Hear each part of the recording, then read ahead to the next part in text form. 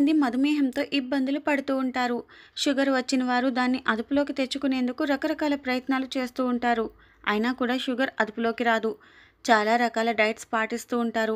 జాగ్రత్తలు కూడా తీసుకుంటూ ఉంటారు. అయితే కాస్టస్ ఇగ్నస్ అనే ఇన్సులిన్ మొక్క చాలా ఔషధ గుణాలు కలిగి ఉంటాయి. ఇది డయాబెటీస్ని క్యూర్ చేయగలదు. ఇది శరీరంలో ఇన్సులిన్ని పెంచగలదు. అందువల్లే దీన్ని ఇన్సులిన్ ప్లాంట్ అని కూడా అంటూ ఉంటారు. వాస్తవానికి ఈ మొక్క పేరు ఇన్సులిన్ ప్లాంట్. దీని బొటానికల్ పేరు కాస్టస్ ఇగ్నస్. మనలో చాలామందికి ఇన్సులిన్ ప్లాంట్ గురించి సరిగ్గా తెలియకపోవచ్చు. కానీ మీరు ఏదైనా పేరుగాంచిన నర్సరీ దగ్గరికి వెళ్ళి, లేదంటే ఎవరైనా వనమూలికలు అమ్మే వ్యక్తి దగ్గరికి వెళ్ళి కానీ ఇన్సులిన్ ప్లాంట్ గురించి అడిగితే దాని గురించిన పూర్తి వివరాలు మీకు చెప్తారు. డయాబెటీస్తో బాధపడుతున్న వారు ఇన్సులిన్ మొక్క ఆకును రోజుకి 1 చొప్పున తింటే చాలు, మీ మధుమేహం అదుపులో ఉంటుంది. వాస్తవానికి ఈ మొక్క ఆకులను ఎక్కువగా డయాబెటీస్ చికిత్సకు ఉపయోగిస్తూ ఉంటారు. ఈ ఆకు రక్తంలో చక్కెర స్థాయిని అతి తక్కువ సమయంలోనే తగ్గించగలదు. ఇన్సులిన్ మొక్కను మొట్టమొదటిగా అమెరికాలో కనుగొన్నారు. అక్కడ ఈ మొక్కలు విరివిగా దొరుకుతూ ఉంటాయి. తర్వాత దీన్ని మన దేశంలో మధుమేహం చికిత్సకు బాగా ఉపయోగిస్తున్నారు.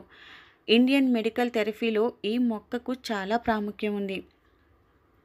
డయాబెటీస్ వల్ల రోజు రోజుకు శరీరం సూక్ష్మించుకుపోతూ ఉంటుంది. ఇన్సులిన్ స్థాయి తగ్గిపోతూ ఉంటుంది. అయితే ఇన్సులిన్ మొక్క ఆకులు డయాబెటీస్ను పూర్తిగా నియంత్రించగలిగే శక్తి కలిగి ఉంటుంది. ఈ ఆకుల్లో కోరసాలిక్ అనే యాసిడ్ ఉంటుంది.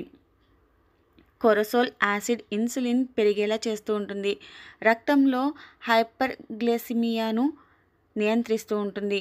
అయితే ఈ ఆకులను గర్భిణీలు, పాలిచ్చే మహిళలు అస్సలు తినకూడదు.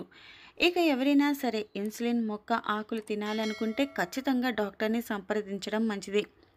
డైరెక్ట్గా మీరే తినడం ప్రారంభించకండి. అలాగే చూస్తున్నావు,